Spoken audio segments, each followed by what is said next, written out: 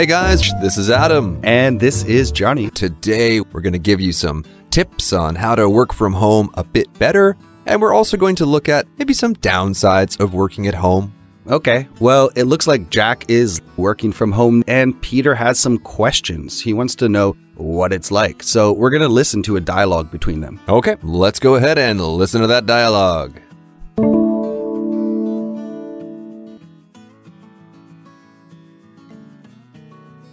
Jack, I heard that you're working from home these days. Yeah, the whole team has been working remotely for a while now. Are you finding it easy to adjust? Well, it's nice to roll out of bed a bit later and not have to worry about the commute. No doubt. Although I'd imagine it's hard to stay productive all day long. It's easy to get distracted, sure, but I have my routine and I stick to it. You probably don't have to worry about your physical appearance though, right? I'm still dressing as though I were going to work. It helps me to stay on track. A lot of workers must attend virtual meetings dressed like slobs. At first, people were in their pajamas and relying on app filters, but they're getting better. I guess the lesson is, don't phone it in, even when you're phoning it in.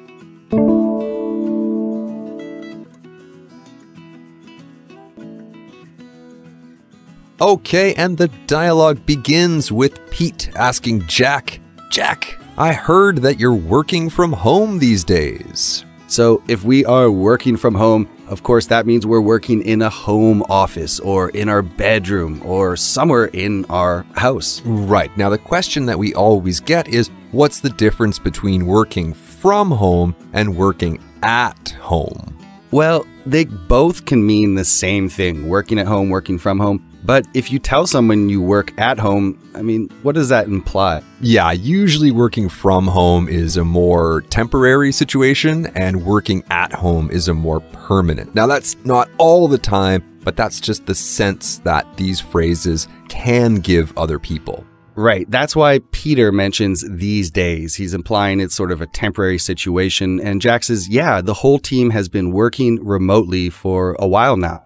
Now, Johnny, what does remotely mean? Well, it just means you're not in the city. You're outside of the city somewhere. It could be even far off in the forest somewhere. It's definitely far off, whether it's on a mountain or in the forest or at the bottom of the sea. Basically just means from a distance and without any physical contact. Yeah, so we can do everything on our cell phones and computers these days, right? Sure, you can lock your doors remotely and unlock your doors. That's pretty crazy. Yeah, or you can even control another computer remotely through your computer. Exactly. So these are words that we often use with remotely. Control. In fact, there is a thing called a remote control that is a pretty common thing to have in your home. Right. So speaking about things in a home, it sounds like Jack is still adjusting to working remotely. So adjust is basically a fancy word for change. So in a way, you're getting used to something too, right? Right, exactly. And Pete really could have asked that question here. Are you finding it easy to get used to it? Are you getting used to it?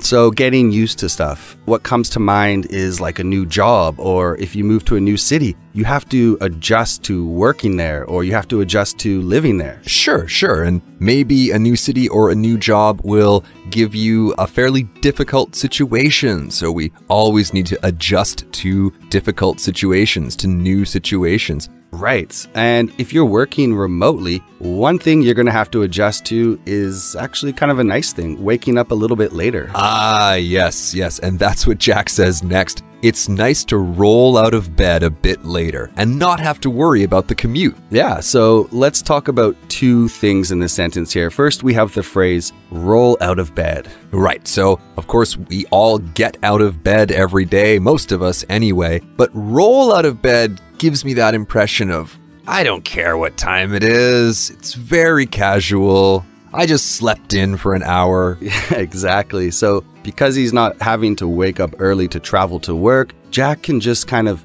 wake up anytime he wants. And just roll out of bed. And of course, one reason people get out of bed early is because they have long commutes to work. So Adam mentioned a long commute, and A commute is just the amount of time it takes us to go from our house to our office and our office to our house. Exactly. So commute can be a noun. I have a long commute. I have a short commute. And of course, it can also be a verb. I commute to work every day. But of course, Jack doesn't need to commute anywhere. I guess he commutes to his living room, maybe. Pete says, no doubt. Although I'd imagine it's hard to stay productive all day long. Well, I think this is something people struggle with in the office or at home. Right. And if you're productive, I mean, that means you're doing a lot of work. You're producing a lot. And of course, if you are at a factory and you're being productive, then you are building things. If you're at an office and you're being productive, maybe you're answering emails, maybe you're getting new clients. I don't know. However productive is defined at your office, you are just basically working hard. So we can also use this word in the noun form. You can say, my productivity is going up or down depending on how productive you are. Right, exactly. Well, one thing that can affect our productivity is whether we get distracted or not, right? Yes, that's very true. So being distracted just means that we are not focusing or not able to focus. We're not able to concentrate. Get distracted is just the verb form of that. Exactly. And things that make us distracted are called distraction. But Jack says he has a routine and he sticks to it. Right. That's very important. So a routine, of course, is something that we do again and again. It's like a plan, and he uses that plan every day. Now, Pete is still really curious here about all this working remotely. So he asks, you probably don't have to worry about your physical appearance though, right? So your appearance is the way that you look. Of course, if you're working at home, you probably don't have to worry about your appearance too much. Right. You can wear your pajamas. You can wear nothing at all. Nothing at all. Yeah, I guess, unless you have meetings that you have to do. Yeah, that's a really good point. So actually, Jack is not wearing his pajamas. He is not wearing nothing at all. Part of his plan is to still dress as though he were going to work. So basically, as though is just like saying like. I'm dressing like I'm doing this. Yeah, and it's close to another phrase, as if. As if is almost easier to understand, right? Because this really is just an if situation. We already know he's not going to work, but he's dressing like he is. He's dressing as if he were going to work. So we're going to stop trying to explain this and just give you a few examples here. One thing that we really do want to focus on is the tense of the verb that goes after. In the dialogue, we see the word were. I'm dressing as though I were. Don't ask too many questions about this. This is the smart person way to say it. Right. But you'll also hear as if I was, and you'll even hear people say, I'm doing it as though or as if I am going to work. So there's more than one way to use it. Exactly. But we know that you guys are super smart, so we're going to give you the super smart way. Let's look at a few examples. All right. So I can say, I feel as though I've become a new person. Oh, yeah, after you bought those new clothes. Right, I look so sharp. Or I could say, I didn't buy clothes, but I bought a dog. My little dog, my new little dog is so cute. He always looks as though he were smiling. Aww.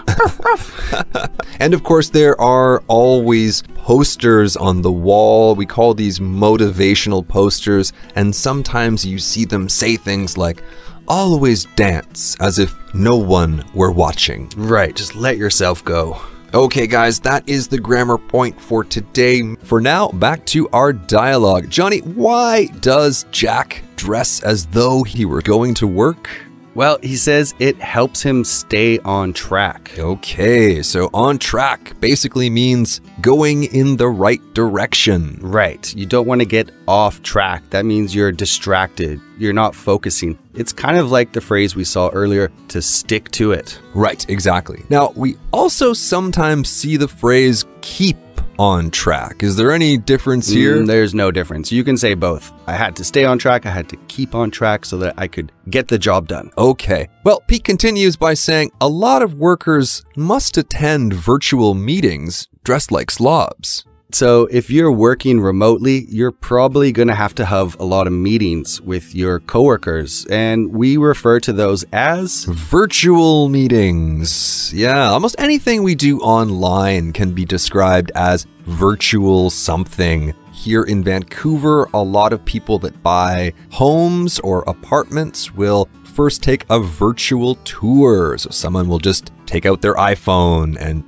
just give someone a look at this apartment. Right, or you can do virtual shopping. So you look at things online and you see, is that what I want to buy? Okay, I'm going to buy it. Exactly. Or I remember when I was a kid, they were always talking about virtual reality. Wow, these games are going to be so fun. You won't even know the difference between virtual reality and real reality. Yeah, it's kind of scary. I hope that doesn't happen. Yeah, well, we're not quite there yet. Anyway, while these people are attending virtual meetings, I'm sure that a lot of them really are dressed like slobs. Yeah, I mean, that happens when you work from home. You don't want to change. You stay in your pajamas. Basically, a slob is someone who's lazy and just kind of messy. Yeah, exactly. We have an adjective form of this word too, which is slobby. So yeah, if you stay in your pajamas all day, I mean, you're kind of lazy. It doesn't mean you're necessarily messy, but people might still describe you as a slob. And Jack says, at first, people were in their pajamas and relying on app filters,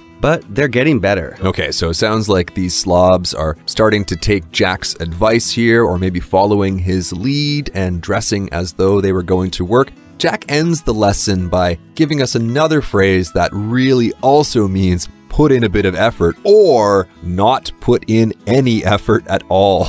Right. He says, I guess the lesson is don't phone it in, even when you're phoning it in. Okay, so a little bit of a joke here. To phone something in basically means to make the least effort possible, or to do something without any enthusiasm. So for example, if Johnny and I were phoning this lesson in, we could just say, hey, today we're going to talk about some words. Okay, here are the words. Okay, thanks for listening. See ya. Just read right out of the dictionary. Right. Of course, we never phone it in here. We are always very enthusiastic. We always put in a lot of effort. But you can use this phrase whenever you're talking about your job. Maybe you're not really working very hard. Oh, geez, Tom really phoned it in today. Exactly. It makes me think like you're too lazy to show up. You just get on the phone and say, hey, yeah, what do you want? I can just tell you over the phone. Exactly.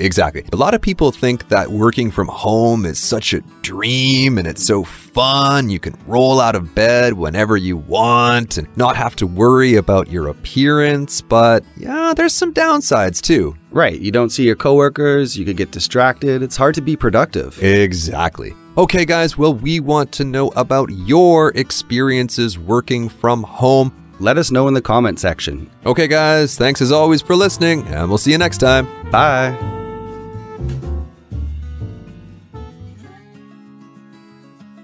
Working from home. Remotely.